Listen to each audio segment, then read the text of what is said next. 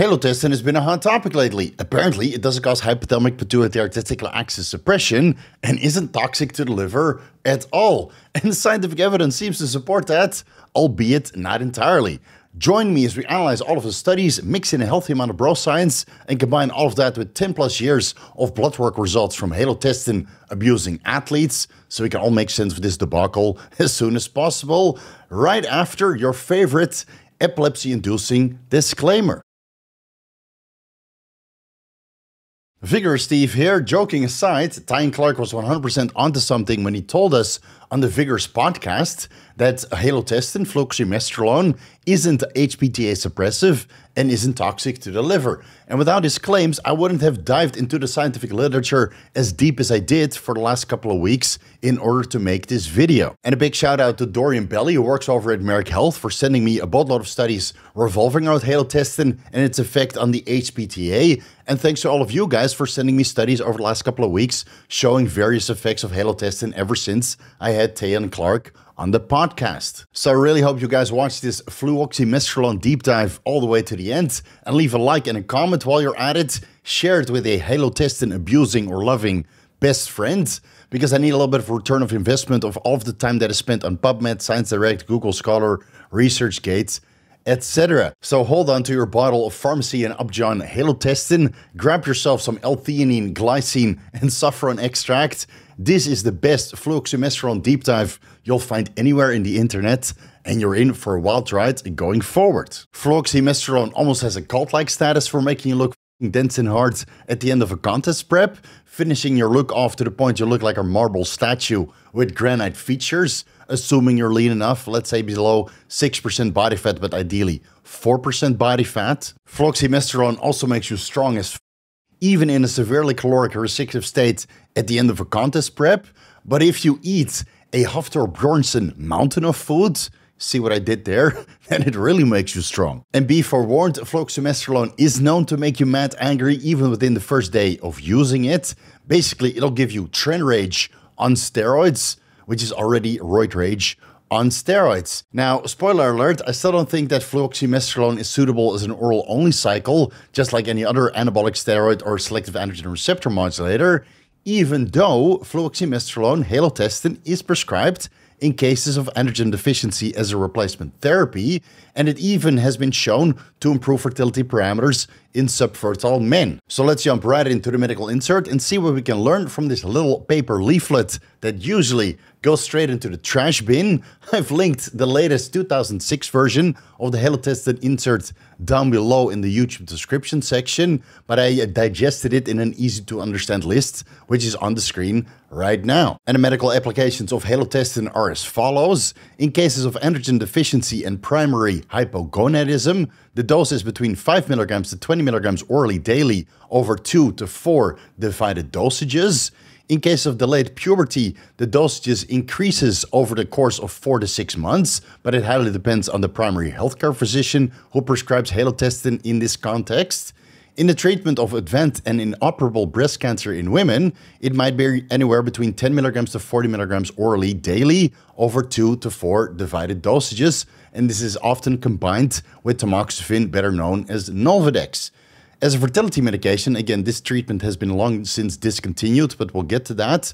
The dosages range between 2 mg up to 30 mg orally daily for up to 1.5 years, after which fertility parameters and overall pregnancy outcomes improved significantly, again, only in subfertile men. And during all of my research, I also found out that halotestin was prescribed for the prevention of postpartum breast pain and engorgement in non-breastfeeding mothers, and also in the treatment of uterine hemorrhage, dysmenorrhea, and postmenopausal syndrome, but I couldn't find the exact treatment dosing protocol. Now, if you scroll through the medical insert, the manufacturers specifically mention that the prolonged use of higher dosages of androgens, specifically 17-alpha alkylated oral androgen therapy, have been associated with the development of hepatic adenomas, hepatocellular carcinomas, and pilosis hepatitis, which the scientific evidence does support. And these are all potentially life-threatening complications of using oral steroids long term. And if cholestatic hepatitis or jaundice occurs during fluoxymesterone treatment, then the treatment should be discontinued immediately, and this cholestatic hepatitis or jaundice is completely reversible with time. And the manufacturers also note that because of the hepatotoxicity associated with 17-alpha-alkylated oral androgens, that liver function tests should be performed periodically. So I'm not the only one who says that. The manufacturer also tells you to do that, so don't procrastinate. When you take oral steroids or oral SARMs as monotherapy or alongside your injectable testosterone base, do some freaking blood work. Please, everybody is telling you to do it. And they also warn right there in the insert that the administration of exogenous androgens will suppress endogenous testosterone production through a negative feedback by suppressing luteinizing hormone secretion, and it could even affect spermatogenesis downstream by having a negative effect on follicle-stimulating hormone levels as well. So the medical insert tells you to be wary of liver toxicity and impaired fertility parameters, but the scientific evidence tells a different story. This is very conflicting, right? So still proceed with caution, but let's dive into the scientific evidence and see what the evidence-based unique characteristics of fluoxymesterone, halotestin, actually are compared to all of the other anabolic androgenic steroids that are on the market and seem also appealing, maybe even more appealing than halotestin itself. And as always, all citations are down below in the top pinned comments, unless YouTube turns the comment section off again. And then I swear, since halotestin apparently is not suppressive on the HPTA, I'm going to take a single dose of 30 milligrams and yell at the AI of the YouTube creator support and tear that bot a new. Okay, let's get started with the unique characteristics. Unlike most oral steroids, fluoxymesterone is not a dihydrotestosterone derivative or 19-nortestosterone derivative. Fluoxymesterone is a direct testosterone derivative and a substrate for the 5-alpha reductase enzymes, where it converts into 5-alpha dihydrofluoxymesterone, which is considered an active metabolite, which has also been investigated as a potential breast cancer medication. But I couldn't find a single publication which actually investigated the effects of 5-alpha dihydrofluoxymesterone in the context of breast cancer. It also increases hematocrit and red blood cell count in aplastic anemia, increases bone mineralization stemming from animal models. Fluoxymesterone might offer clinical application in prostate and breast cancers in humans, where it often combines with tamoxifen, Nolvadex. Again, that's in breast cancer. In prostate cancer, it's combined with other medications. Fluoxymesterone decreased a levothyroxine requirement in women with hypothyroidism. That's a human study. It increases height velocity in adolescent boys and girls with stunted growth. And during these studies, no adverse effects were observed. We'll get into that, and is sometimes combined with exogenous growth hormone. And uniquely among all anabolic androgenic steroids, fluoxymesterone is a very potent inhibitor of the 11-beta-hydroxysteroid dehydrogenase type 2 enzymes, which is most likely due to its 11-beta-hydroxyl group. And it's this 11-beta-hydroxysteroid dehydrogenase type 2 enzymes, which would otherwise inactivate glucocorticoids, cortisol into cortisone, and corticosterone into 11-dehydrocorticosterone, which are both biologically benign. Preventing the breakdown of these glucocorticoids might result in mineralocorticoid receptor overstimulation, resulting in fluid retention and a severe increase in blood pressure. And you might have noticed that if you do a contest prep, even if your body fat levels are super low and you got your blood pressure under control, you add the halotestin in and your blood pressure goes up. Or you do a strongman or powerlifting competition, you add in the halotestin, and now the nosebleeds are basically from both holes, and you start bleeding from your ears and your eyes as well, doing PRs on deadlift. So a little bit of caution is advised. And what makes it even worse, unlike other steroids, fluoxymesterone has structural similarities to corticosteroids and is known to block the glucocorticoid receptors as well. So not only does fluoxymesterone prevent the breakdown of glucocorticoids, it also blocks the receptor site, and thus serum cortisol levels might reach very unhealthy levels. Now, keep in mind that exogenous testosterone has a suppressive effect on cortisol secretion. Ashwagandha root extract has a suppressive effect on cortisol secretion. And imodin is also known to reduce cortisol levels. It's not entirely known if exogenous testosterone, ashwagandha root extract plus imodin is enough to offset this cortisol increase that halotestin potentiates. And for your information, imodin is a 11-beta hydroxysteroid dehydrogenase type 1 enzyme inhibitor, which would otherwise convert cortisone into cortisol and 11-dehydrocorticosterone into corticosterone. So now we have halotestin to inhibit the type 2 enzymes and imodin to inhibit the type 1 enzymes, and you might end up at a net even with perfectly balanced glucocorticoids and no overstimulation of the mineralocorticoid receptor, right? I haven't talked to anybody who has done this specific combination, so if you've tried this, let us know your experiences down below, assuming that YouTube didn't turn off the comment section. Otherwise, you should check back in a couple hours. Fluoxymesterone apparently has clastogenic potential shown in chromosome aberrations in cultured human lymphocyte cells and mice bone marrow cells, again from in vitro studies. And it basically means that fluoxymesterone can mutate the DNA and the chromosomes. Citations are down below in case you're interested. Fluoxymesterone inhibits thymus growth in animal models. So if you're taking growth hormone to grow your thymus, then don't combine that with halotestin. Otherwise, you may be at a net even. And this potentially can compromise the immune system because you need the thymus for immune function.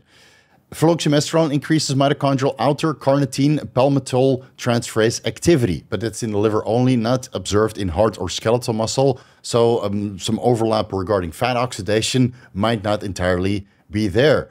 Apparently, fluoxymesterone doesn't fully suppress the HPTA in human subjects. There appears to be a 40 to 49% reduction of luteinizing hormone and a minimal reduction in follicle-stimulating hormone levels. Don't worry, we'll get into all of the scientific evidence a little bit later. And as you guys might have remembered from the steroids versus fertility video, which I dropped a couple months ago, apparently fluoxymesterone improves fertility in infertile and subfertile men, where the treatment dosages range between 2 milligrams up to 30 milligrams daily for as long as 1.5 years. Now, all of these studies have been performed, 9 studies performed between 1972 to 1987. Total sample size of 224 men among all of these studies where fertility parameters improved following fluoxymesterone treatment. But I feel that follicle-stimulating hormone or human chorionic gonadotropin are far superior treatment methods for infertility nowadays, right? Back then, we didn't have recombinant human chorionic gonadotropin or follicle-stimulating hormone available. Clomid was available, but based on the scientific literature, I would not run that for longer periods of time.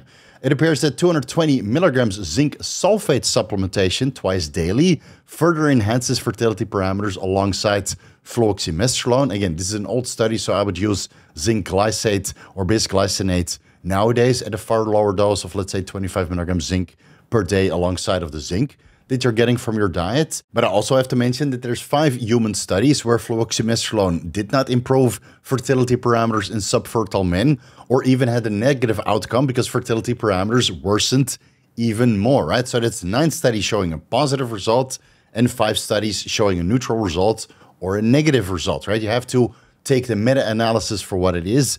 Don't say that fluoxymesterone is a great fertility aid because let's say 1/3 of the studies showed that it had a negative outcome or no improvement altogether. Based on the human studies and animal models, I would say that fluoxymesterone has minimal hepatotoxicity, a couple case studies aside.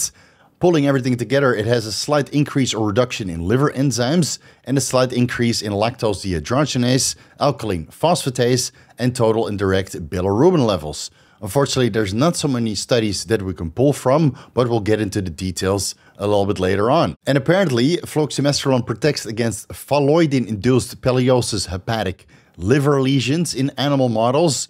Phalloidin is a mushroom cytotoxin, so it might have some protective effects if you're exposing yourself to mushroom toxicity. All right, next are the clinical trials, but unfortunately, most of the clinical trials that investigate fluoxymesterone did not really keep track of the adverse effects. They're mentioned here and there, but I reviewed all of the clinical trials, which were too many. I have PTSD from all the clinical trials that are reviewed regarding fluoxymesterone. They merely investigated if breast cancer went into remission and improved the outcome of lifespan, or they looked into the height velocity in Turner syndrome, or prostatic response in instances of benign prostate enlargement or prostate cancer. So here's a summary of all of the clinical trials. So I have a little bit of an overview. but we're not going to go too in depth because we're after the safety and efficacy. And with the clinical trials, the safety isn't really established. So the Fluoxymesterone clinical trials summary is as follows. The sample size are either elderly or postmenopausal or both adult women, elderly adult men, and adolescent girls. And the investigated diseases are metastatic breast cancers, to offset cancer-induced anorexia or cachexia, myelodysplastic syndromes, which is a group of cancers in which blood cells don't mature in the bone marrow, myeloma, a condition where blood cells grow too large within the bone marrow, benign prostate enlargement, prostate cancer, and Turner syndrome. Treatment dosages were either 1.25 milligrams, 2.5 milligrams, 4 milligrams, 10 milligrams, 20 milligrams, 30 milligrams, and 60 milligrams daily. Treatment duration was either 3 days. A lot of the scientific evidence is only 3 to 4 days. 2 weeks, 1 month, 3 months, 6 months, 1 year, and even 2 years. And it appears that a low dose for a short duration of time in cases of benign prostate enlargement or prostate cancer, or long duration in cases of Turner syndrome, caused no adverse effects. Again, scientific evidence somewhat thin, but a high-dose long-term duration fluoxymesterone treatment in cases of breast cancer alongside tamoxifen or other therapies resulted in severe adverse effects whenever reported. But in many cases, the adverse effects are simply not reported. Co-administration of other medications includes chemotherapy, 10 to 20 milligrams tamoxifen, and a couple medications with unpronounceable names, so I'm not even going to try. These were all used in breast cancer scenarios. 1,000 milligrams aminoglutamide daily or 40 milligrams hydrocortisone daily. This is in cases of prostate issues. 0.5 milligrams to 1 milligrams estradiol valerate daily, sometimes in combination up to 4 IUs growth hormone daily for Turner syndrome, right, alongside fluoxymesterone treatment.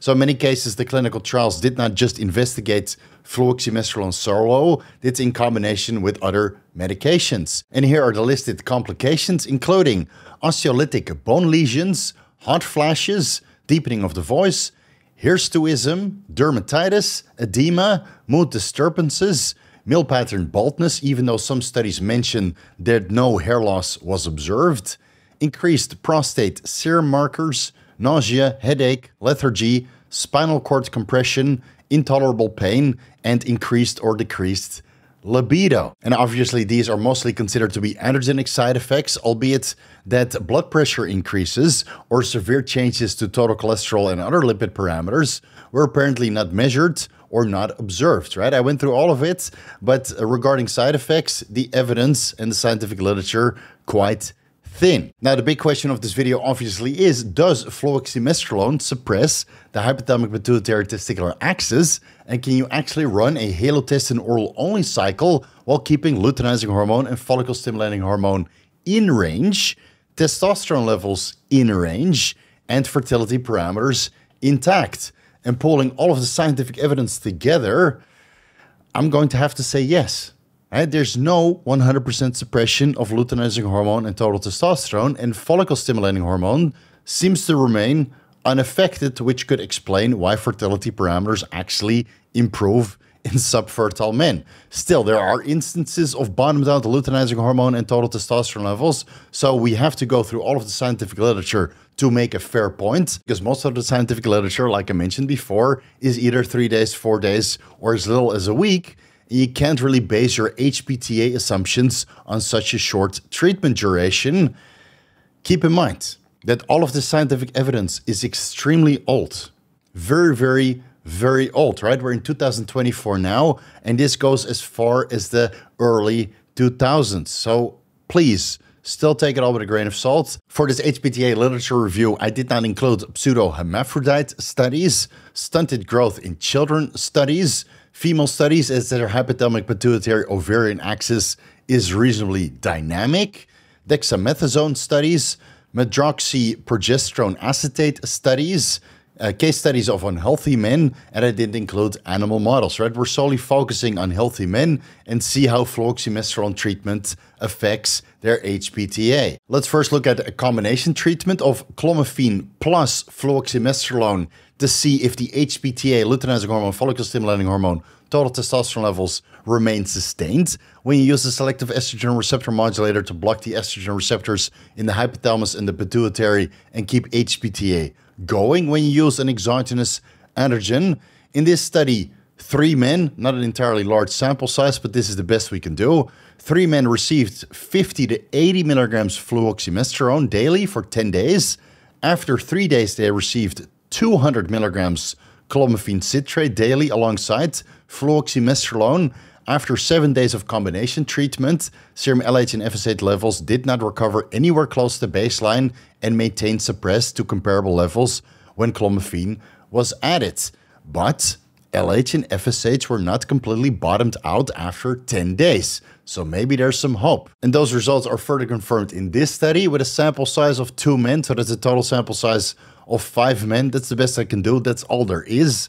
These 2 healthy men received also 200 milligrams clomiphene plus 5 milligrams fluoxymesterone every 6 hours. So that's a total of 20 milligrams per day, significantly less than the previous study, but the clomiphene dose is exactly the same for 10 consecutive days. Also, luteinizing hormone dropped below the normal healthy range by day 3, so that's in combination with clomiphene, and remained there until the treatment was completed. So much for running a selective estrogen receptor modulator alongside fluoxymesterone to keep LH and FSH levels intact. Even though the sample size is 5, it's still tangible evidence. So what about running human chorionic gonadotropin alongside fluoxymesterone treatment then, Steve? Well, unfortunately, it hasn't been directly investigated, but there are several stimulation and suppression studies out there which we can pull data from, where they investigated the effects on serum testosterone levels following HCG stimulation and fluoxymesterone suppression. This is the best study that I was able to find on the subject in healthy men, but there are several stimulation and suppression studies out there in case studies or otherwise unhealthy men. So we'll use this one going forward. The results are pretty much the same. This study performed by Perk et al. Titled Plasma Dihydrotestosterone in Normal Adult Males and Its Relation to Testosterone, where they took 12 healthy men aged 21 to 30 years old. They received 5,000 IUs HCG intramuscularly for 3 consecutive days, after which serum testosterone and dihydrotestosterone levels were significantly elevated.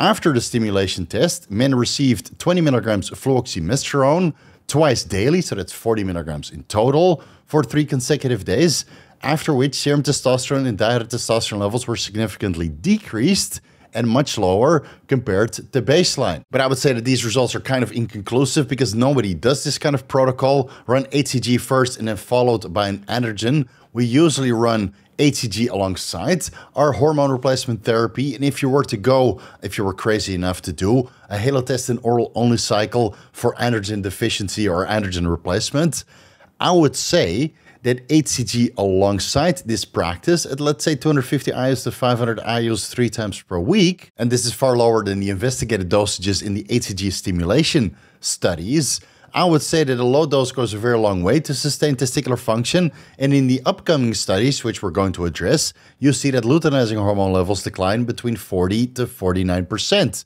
So maybe a low dose of HCG can sustain testicular function after total testosterone and luteinizing hormone levels have come down to subclinical levels. Starting with the study performed by Swertloff et al., published on September 21st, 1968. They were starting right way back in the good old days, titled Feedback Control of Male Gonadotropin Secretion.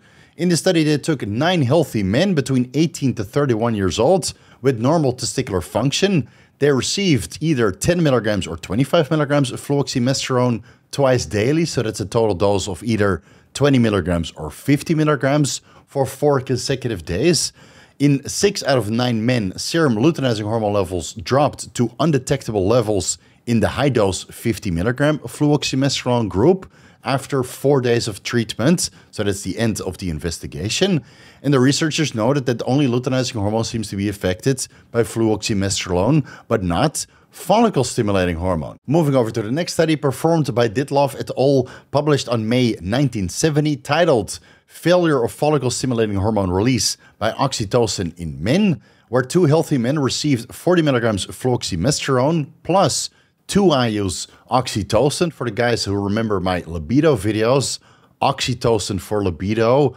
I mean, that's next level. So they received this combination for 3 consecutive days, also a very short time window, after which luteinizing hormone and follicle-stimulating hormone were comparable to baseline. So maybe it's the oxytocin that can keep luteinizing hormone levels within normal parameters, unlike the previous study. Now don't worry, we have many more studies to cover, so let's move on to this one. Performed by Reuter et al., published on September 1971, titled Effects of Induced Hyperthyroidism on Steroid Metabolism in Men, where they took 3 young men aged between 21 to 25 years old. They received 60 milligrams fluoxymesterone daily for 4 days, also a very short window of time, after which plasma, luteinizing hormone, and total testosterone levels decreased in 2 out of 3 subjects. In the 3rd subject, serum testosterone levels were higher, but the researchers speculated that this might be a lab error. So let me get this correctly. 3 days on halotestin, no suppression, but 4 days on halo, that's already a reduction in LH and total testosterone levels. What about 5 days on halo? Well, this study investigates just that, performed by Krishner et al., published in June 1972, titled Suppression of Androgen and Estrogen Production in Normal Men. In this study, men received 40 milligrams fluoxymesterone for 5 days, after which serum testosterone levels dropped by 85% and urinary luteinizing hormone dropped by 40%, and urinary estrogens also decreased. But the researchers did note that full suppression did not occur within those 5 days of treatment. But again, that's only 5 days, and who takes halotestin for 5 days? Unless you're an MMA fighter who takes halotestin for a couple days leading into the fight. Okay, moving over to the next study performed by Hendry et al., published in December 1973, titled Investigation and Treatment of the Subfertile Male, where they took 20 healthy men with normal sperm count, but poor motility, probably oxidative stress. They received 5 milligrams fluoxymesterone daily for 3 to 6 months. 13 men, which is 65% of the cases, motility improved, and over the course of the treatment, 3 pregnancies occurred, so that's 15% of the cases. Fluoxymesterone is good for pregnancies, it appears. Serum testosterone was 41% lower compared to the control group in the men who observed an improvement in semen parameters. So that means total testosterone levels come down, but because of fluoxymesterone treatment, semen parameters and motility improves altogether, which is a very interesting outcome. But in the men with no semen parameter improvements, serum testosterone levels increased by 9%. So maybe testosterone is the reason for infertility, and if you bring testosterone levels up, our fertility parameters certainly don't improve. Doesn't that sound very familiar? Where we take exogenous testosterone and our fertility parameters don't get any better? Well, food for thought. Urinary luteinizing hormone levels increased in all men between 17 to 36% compared to control group. Is that because total testosterone levels went down and thus serum estradiol levels went down and there's no negative suppressive effect on the hypothalamic pituitary testicular axis? Very, very likely. Very interesting outcomes. Let's move over to the next study performed by Vigorous et al., published on July 1976, titled Effects of Fluoxymesterone on the Pituitary Gonadal Axis, a Role of Testosterone Estradiol Binding Globulin, where they took 4 healthy men between 20 to 22 years old. Again, it's all very young men in these fluoxymesterone studies. Welcome to 1976.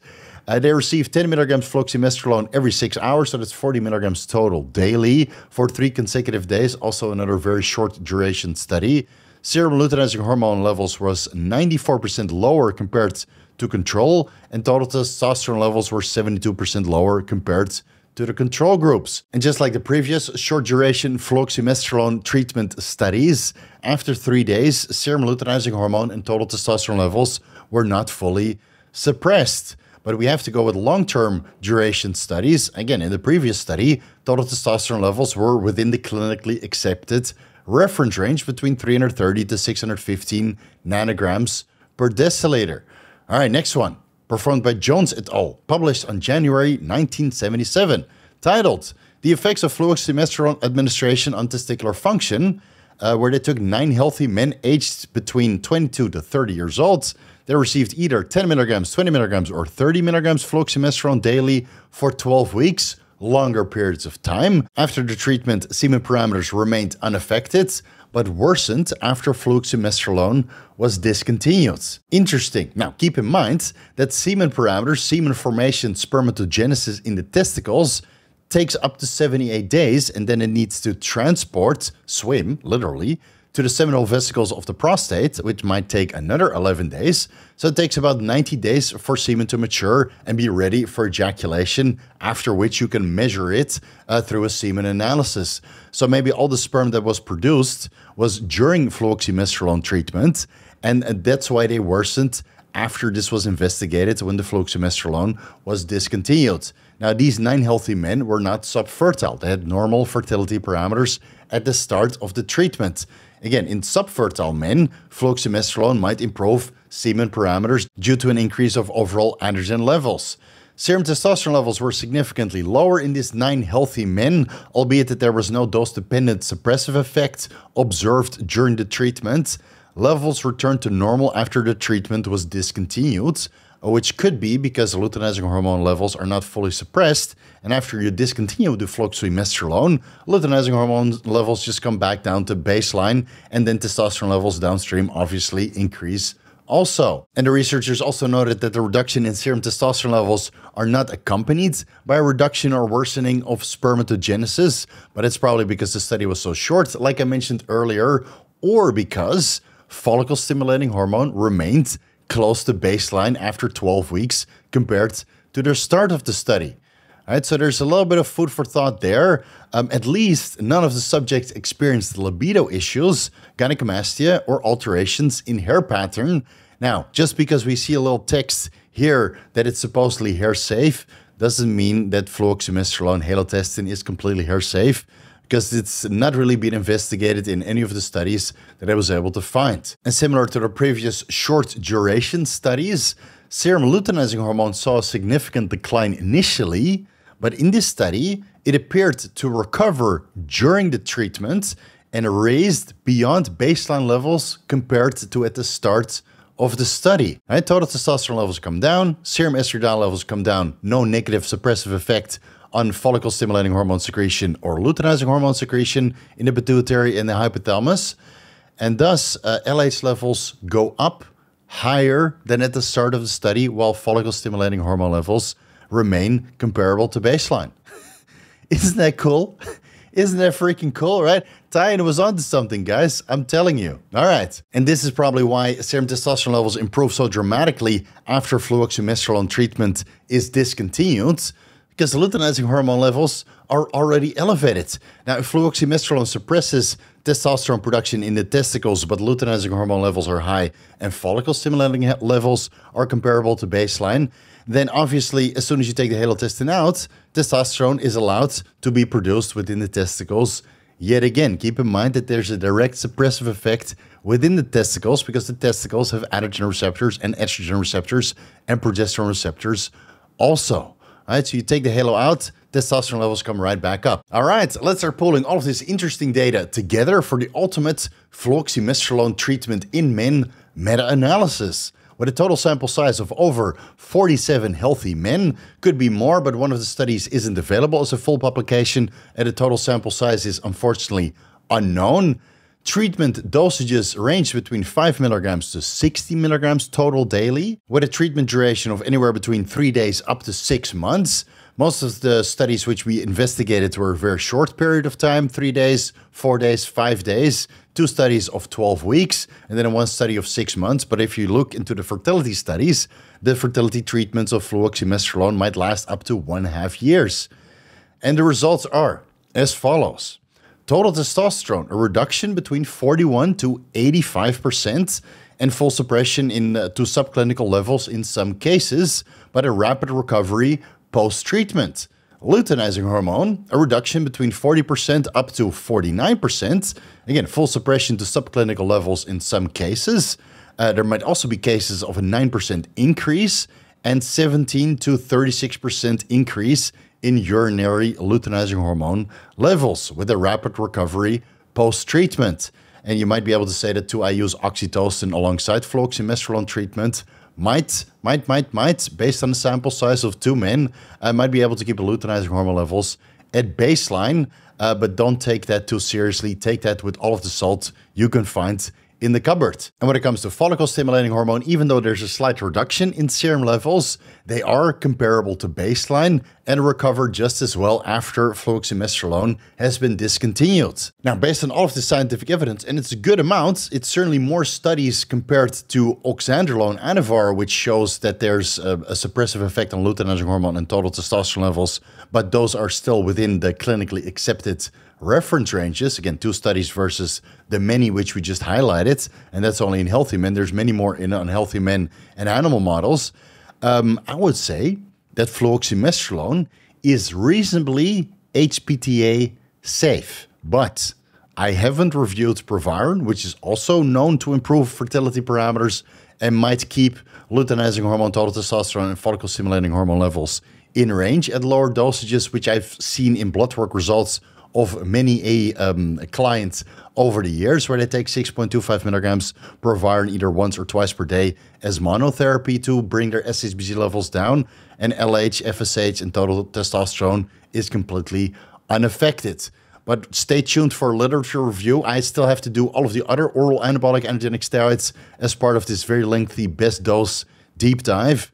But when we're done with that, I can start comparing and see which oral steroid is actually the most HPTA safe. For now, I would say that halotestin is going to be a good candidate. And there's actually a few more studies performed in either unhealthy men or men with an already impaired HPTA, hypogonadal, testicles removed, that kind of stuff. And the results are actually very similar to the studies we already discussed. Total testosterone and luteinizing hormone see a significant reduction in serum parameters. Even follicle-stimulating hormone levels come down, and a somewhat suppressed estradiol level depending on the length of the study. Now, we're already 30 minutes into this video, so if you want to do additional research, the citations are down below. Otherwise, this video is going to be 3.5 hours. But there's one more study that I want to highlight because it has some practical applications and something we can learn from. We already went through the Clomid and HCG studies. There might be some practical application for a kickstart with ethinyl estradiol at the start of fluoxymesterone treatment if done solo. This study performed by Salmon et al. Published on June 1978, titled Effects of Chronic Administrations of Estrogen, Androgen, or both on serum levels of gonadotropin in adult men. In this study, 10 healthy men aged 19 to 25 years old, also way too young to do an oral-only cycle. During the first week, they just assessed the blood work parameters to get a little bit of a baseline. Then in the second week of treatment, they received 50 micrograms oral ethinyl estradiol daily. During the third week, they received 50 micrograms oral ethinyl estradiol plus 20 milligrams fluoxymesterone daily. During the fourth week, they discontinued the ethinyl estradiol and reduced the fluoxymesterone to 10 milligrams daily. But then in the fifth week, they increased to 20 milligrams fluoxymesterone daily again. 7 out of 10 men completed the treatment. No adverse side effects were reported during the treatment, but again, most of these studies don't really go after the adverse effects of these kinds of treatments. To be fair, oral ethinyl estradiol is suppressive on its own, right? We know this in the scientific literature, especially based on birth control studies. So after 2 weeks on 50 micrograms, serum follicle-stimulating hormones were already significantly suppressed by 41% compared to baseline.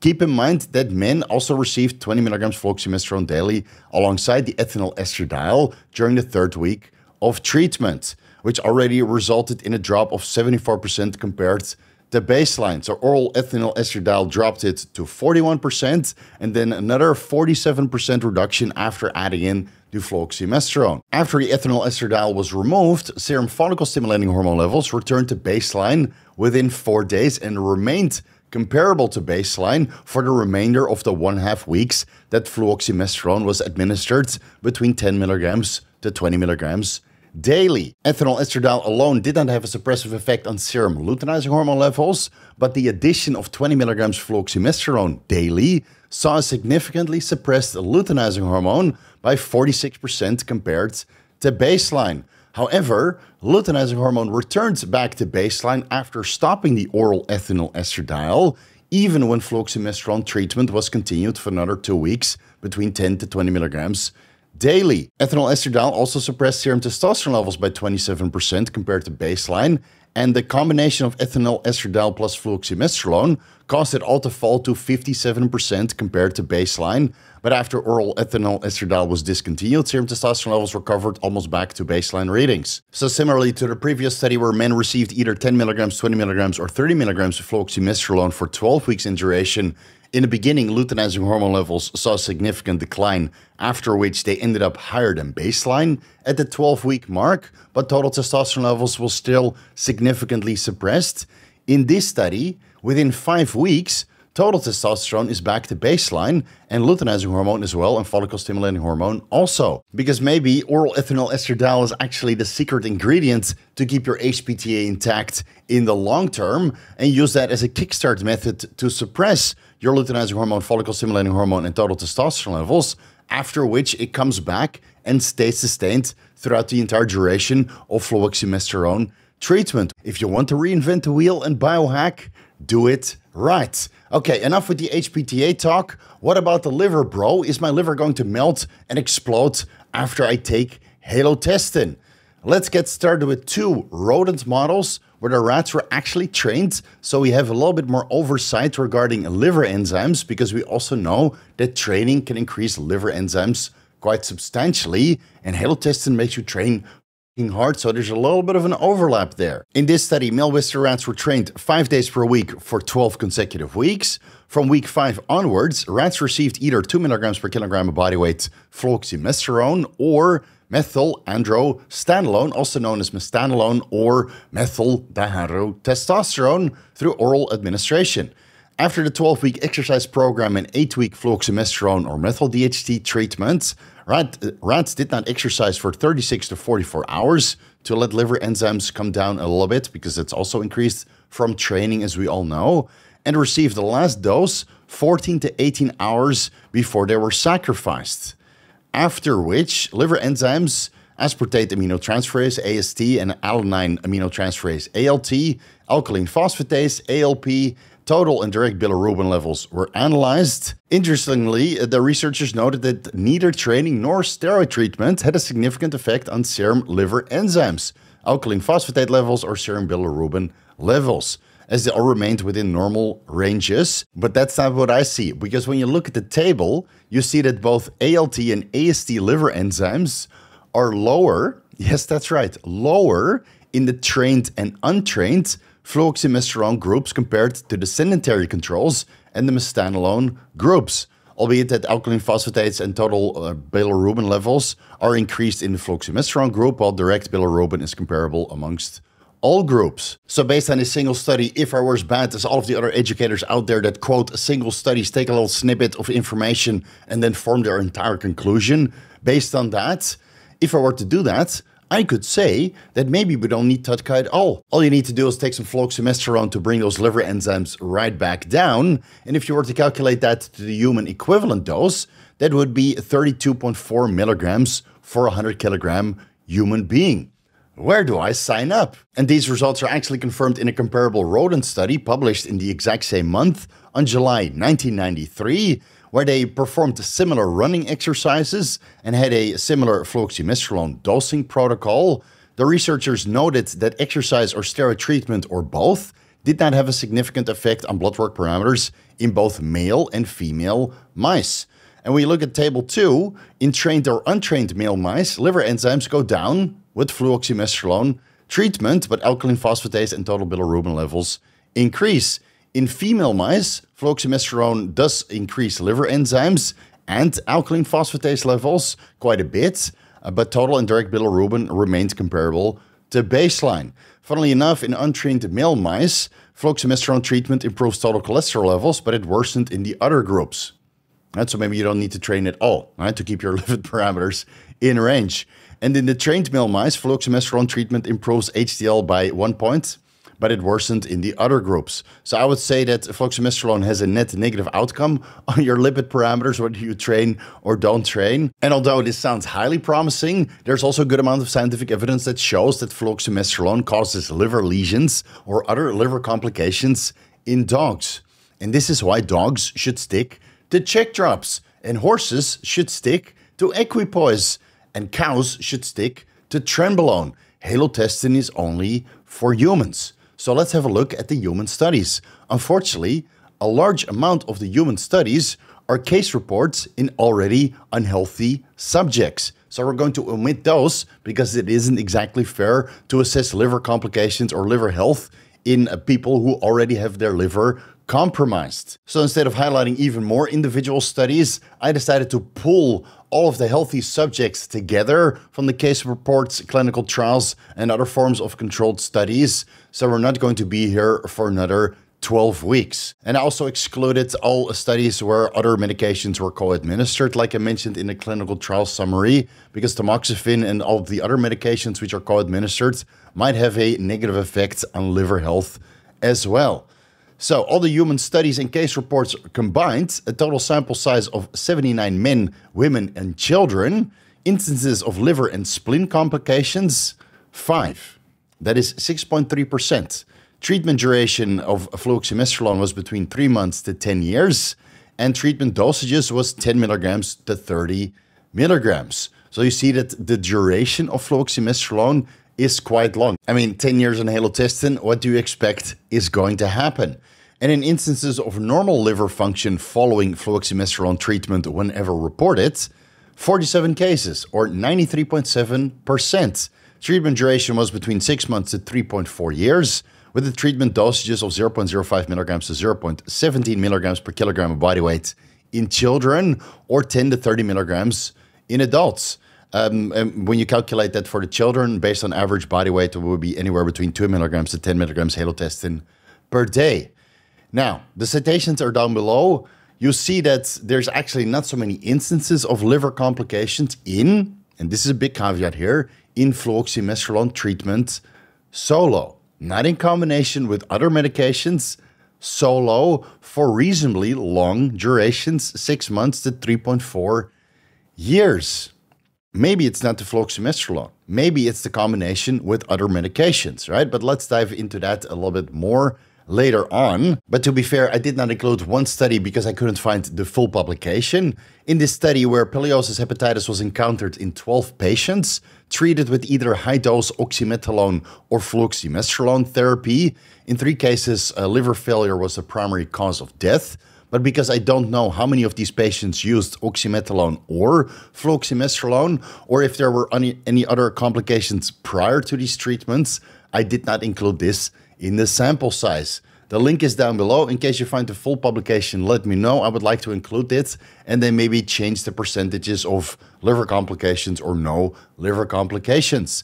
I couldn't find anything on liver tox, right? Probably the best book regarding liver health that you could find anywhere, linked down below. There's a small entry about fluoxymesterone on Gene Reviews, where the author mentioned that long-term therapy causes liver toxicity in hormone replacement therapy in patients with hormone-responsive cancers. Right? Hopefully you don't have a hormone-responsive cancer, which is usually also in the context of receiving tamoxifen treatment. So nothing really tangible in the scientific evidence that fluoxymesterone by itself causes tremendous liver toxicity unless it's used for longer periods of time. And this lack of evidence isn't because fluoxymesterone is totally safe for liver health.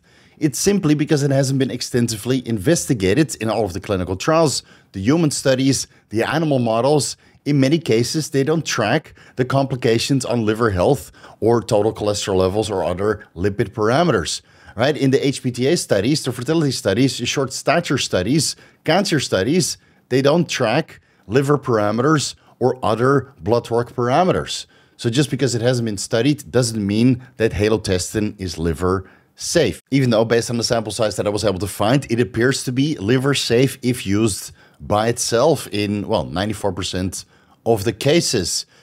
So I went through all of the blood work results that I have of all of the athletes that I've coached over the years, whether those are bodybuilders, strongmen, powerlifters, and even MMA athletes, where I have the blood work results before and after, but not directly after the competition, because we do know that strongmen and powerlifting and even MMA sees a significant change in blood work parameters due to, personal bests or records being broken or, multiple impacts to the body. Bodybuilding is usually dehydration from the use of diuretics, but the liver parameters don't really skew that much. So from all of the blood works that I have before halotestin treatment was added on top of a boatload of polypharmacy, right? We have to take that into consideration. Fluoxymesterone was not the only drug being used during that time.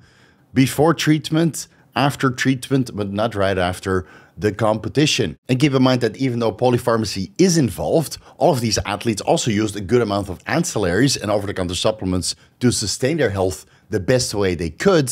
So we're talking about TUDCA, N-acetylcysteine, vitamin E, fiber, injectable glutathione, telmisartan, ezetimibe, fish oil, etc., etc., etc. All right, pulling everything together. We have 19 men, all competitive athletes. Total blood work results before and after are 23, right? So some of these athletes went in for blood work during multiple competitions and fluoxymesterone treatment. Treatment dosages were 5 milligrams to 40 milligrams total daily, and the lower end that's MMA fighters, and the higher end that's bodybuilders, strongmen, and powerlifters. Total steroid dosages being used alongside fluoxymesterone are anywhere between 150 to 2,500 milligrams weekly. The lower end are the MMA fighters, and the higher end are the bodybuilders, strongmen, and powerlifters. Polypharmacy compounds being used alongside fluoxymesterone includes testosterone, trenbolone, masterone, anavar, winstrol, superdrol, anadrol, aromacin, femera, nolvadex, growth hormone, IGF-1, LR3, insulin, clenbuterol, and much, much, much more. Treatment duration is anywhere between 2 days up to 2 weeks. I've never recommended anybody to take longer than 2 weeks, but there are guys out there who run fluoxymesterone for 4 weeks, right? Not under my guidance. I don't have blood work before and after of a 4-week fluoxymesterone treatment, only 2 weeks. But yeah, it is what it is. People are going to do what people are going to do if they want to win. And the results are as follows, only on liver enzyme parameters. ALT/SGPT parameters before is anywhere between 36 to 85 units per liter, and afterwards it's 56 to 173 units per liter, with a mean 62% increase in these ALT liver enzymes. AST, SGOT liver enzymes before treatment 20 to 80 units per liter, and after are 30 to 156 units per liter. That's a mean increase of 77%. And gamma GT levels before is nice and low, between 9 to 15 units per liter, because of the N-acetylcysteine, the glycine, the injectable glutathione, the carnitine, and the caffeine being used. Very good to keep gamma GT levels low. But afterwards, it also increases between 15 to 36 units per liter, which is a 35% increase. Now, how much of this is due to training intensity? How much of this is due to oxidative stress? How much of this is because halotestin does potentiate liver toxicity if being used alongside all of the other anabolic androgenic steroids and ancillaries and other compounds that these athletes were using leading into the competition? That remains to be debated. And in many of these cases, especially the bodybuilders, the strongmen, and the powerlifters, they also use superdrol or anadrol alongside fluoxymesterone for the last 2 weeks leading into the competition, because it makes you super full and super strong if you go with superdrol and halotestin or anadrol and halotestin in combination, right? And of course, this increased training intensity that you now have also increases liver enzymes. Now, it is of note that creatine phosphokinase and lactose dehydrogenase levels usually also significantly increase after fluoxymesterone is introduced at the end of a contest prep. And we all know that CPK and LDH markers are also increased due to training, right? So there's a little bit of an overlap there. And I also went through all of the blood work results after the competition has been concluded, but the results are a little bit all over the place, and we have to account for dehydration and, changes in the overall protocol. But long story short, it seems that the liver enzymes are a little bit higher than displayed here within 1 to 2 weeks after the competition. Gamma GT, CPK, and LDH are lower compared to baseline before fluoxymesterone was used, but it's probably because training intensity following the competition goes down significantly. Some guys don't even train for 2 weeks. They kind of need to recuperate from all the strenuous work that they did on competition day, whether that's hitting PRs or training insane. I mean, for all the guys that did bodybuilding shows, I mean, if you hold your arms out like this for an entire hour, I mean, guess how sore your lats are going to be. You don't want to go to the gym afterwards. All right, so we have a good amount of scientific evidence that fluoxymesterone by itself is apparently not very liver toxic, and a good amount of anecdotal reports regurgitated throughout the entire bodybuilding, strongman, and powerlifting community that halotestin is toxic as shit. So who are we to believe now, right? We have the community saying that it's toxic and the scientific evidence saying that it's not really that toxic unless abused for very long periods of time for particular medical conditions.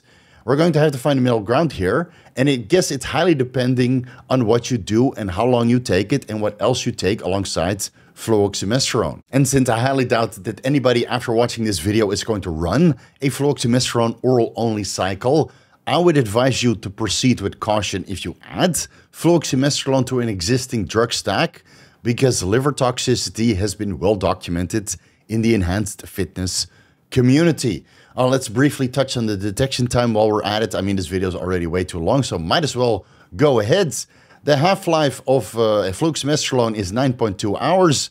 Metabolite detectable range is over 10 nanograms per milliliter by fluoride anion attachment mass spectrometry. 20 milligrams fluoxymesterone taken orally in a single dose is detectable for over 1 week, simply because the studies didn't test urine samples a week after the single administration of fluoxymesterone, and it's the same for 10 milligrams fluoxymesterone orally in a single administration. It's detectable for over 5 days. So since urinary metabolite screening hasn't been performed for over 1 week, I would say that the detection time is actually significantly longer. So I would stick to the reported detection time of 2 months when you take fluoxymesterone orally up to 30 milligrams daily, right? And the longer you take it, the longer these metabolites stay in the body. So if you run fluoxymesterone 2 weeks, 30 milligrams per day, based on all of the athletes that I helped pass, 2 months is a safe bet. All right, and fluoxymesterone is also detectable in human hair in case you are interested. All citations are down below if you want to do more research. Okay, let's move over to the fluoxymesterone dosing protocols for men. Based on scientific evidence, if you do monotherapy, I would say that the sustainable and tolerable dose is actually similar to the medical insert, 5 milligrams to 20 milligrams orally daily over 2 to 4 divided dosages until blood work parameters become unmanageable. And you probably require 250 IUs to 500 IUs HCG 3 times weekly to sustain testicular function if and only if you see on your blood work parameters after 12 weeks that luteinizing hormone levels did not come up back to baseline or slightly higher, right? We do know that the scientific evidence shows that total testosterone levels, unless you take ethinyl estradiol at the start of the treatment, right? I wouldn't recommend it. Ethinyl estradiol makes you feel like but if you do that, total testosterone and luteinizing hormone might be even higher compared to baseline. One single study performed over 12 weeks shows that luteinizing hormone levels come up higher than baseline. Follicle-stimulating hormone levels stay somewhat the same, but total testosterone levels are still suppressed. So if you do your before and after blood work results of a dose of 5 milligrams to 20 milligrams of fluoxymesterone daily, and you see in your after blood work results or during the treatment that LH is still suppressed and total testosterone levels are still suppressed, then I would advise you to take some HCG. HCG is not known to have a negative effect on your lipid parameters or your liver parameters or other parameters which are known to be worsened by fluoxymesterone. And if you're crazy enough or biohacking enough to do a fluoxymesterone monotherapy protocol, send me your blood work. I would love to see it. I would like to see where your lipid parameters end up and your liver enzymes end up and what happens to your LH, FSH, and total testosterone levels, right? The scientific evidence is, somewhat for a protocol like this, but I would still advise against it because, well, we have hormone replacement therapy with bioidentical hormones, testosterone, DHEA, pregnenolone, and HCG to sustain testicular function, and then feel free to add in growth hormone and Cialis or telmisartan to kind of round out your hormone replacement therapy protocol, right? We don't have to reinvent the wheel, but if you want to do it, send me your blood work. I would love to see it, honestly. And then the deleterious dose, that's mostly for athletes leading into the competition.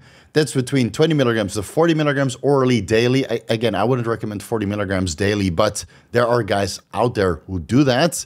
over 2 to 4 divided dosages for a maximum of 2 weeks. Don't do it any longer because blood work parameters, especially liver enzymes and overall aggression levels, just get worse and worse and worse by the day. So the maximum effect, I would say, is already accomplished regarding body composition and strength and overall muscularity, hardness, density, etc. What you're after using Halotestin for 2 weeks, that's already established after 2 weeks. And after that, performance doesn't really go up or cosmetic appearance doesn't really go up, but blood work parameters certainly get worse and worse and worse. But if your blood work parameters become unmanageable earlier on, like after a couple of days of fluoxymesterone treatment at, let's say, 40 milligrams per day, you're going for blood work because you feel off and your liver hurts and you can't really eat and everything's f***ed, then stop. Stop. Just stop, please. You don't have to continue leading into the contest because the more you take it, the more you're compromising your health. And you might not make it even to the stage. For women, the sustainable and tolerable dose, 0 milligrams weekly, because it's so virilizing, well established in scientific literature.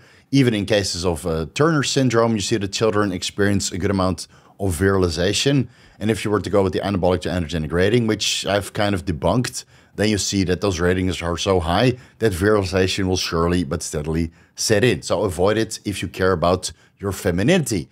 And the deleterious dose for bodybuilding competitors only, or strongmen or powerlifting females among us, I would say that 5 to 20 milligrams orally daily over 2 to 4 divided dosages for a maximum of 2 weeks, leading into a contest is doable. But again, if blood work parameters become unmanageable earlier on, stop it, discontinue it, it's not worth it. Please don't overdo it. I understand you want to win, but you don't have to kill yourself or compromise your health for it. And whatever protocol you end up with, make sure you use some ancillaries to keep yourself healthy. Tatka and acetylcysteine, vitamin E, fish oil, citrus bergamot, maybe even IP6 to keep your hematocrit levels under control.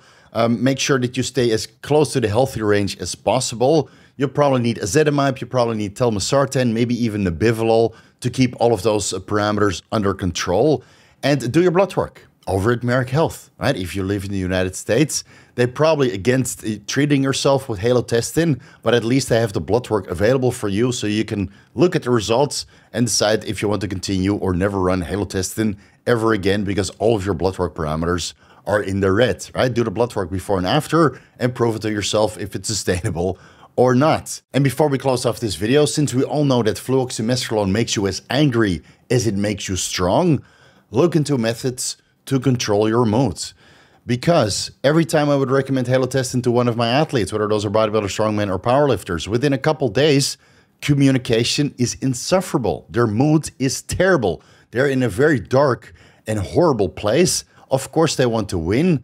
But unless you use something like a selective serotonin reuptake inhibitor, fluvoxamine, vortioxetine, or something else, or some sort of over-the-counter supplement like L-theanine, saffron extract, glycine, GABA, melatonin, whatever you can get your hands on to take the edge off, or even wheat or kratom and Valium, right? I mean, the substance abuse during halotestin at the end of a contest prep, you guys probably don't have any idea. Sometimes I hear it after the competition of these athletes that say that, you know, they had to take Valium at the end of the night because otherwise they couldn't sleep and they were so angry that they broke all of the plates and the dishes, whatever else in the house for the smallest fucking reason, right? This compound is meant to be respected. And if you're an angry asshole before you add in the fluoxymesterone, like I am sometimes, just don't do it. It's not worth it. It's not fucking worth it. Really, it's not fucking worth it. You will break up with your girlfriend or wife. You will have issues with your partner. You will hate your pets. You will hate the world. You hate everything about yourself, and you hate yourself for hating yourself and feeling this way.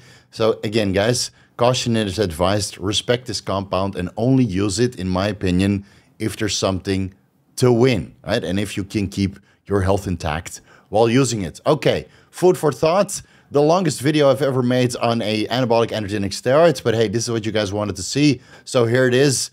Thank you guys so much for watching. You can find everything that I'm associated with down below in the YouTube description section. Follow me on Instagram and TikTok at Vigorous Steve. Vigorous crew, you guys know what to do. A frontal blaster for you guys. No halotestin in the picture here. I mean, I swore off trend and I will probably never use halotestin again because I'm a moody son of a bitch using these compounds and it's not worth it to me. Thank you guys so much for watching and I'll see you in the next one.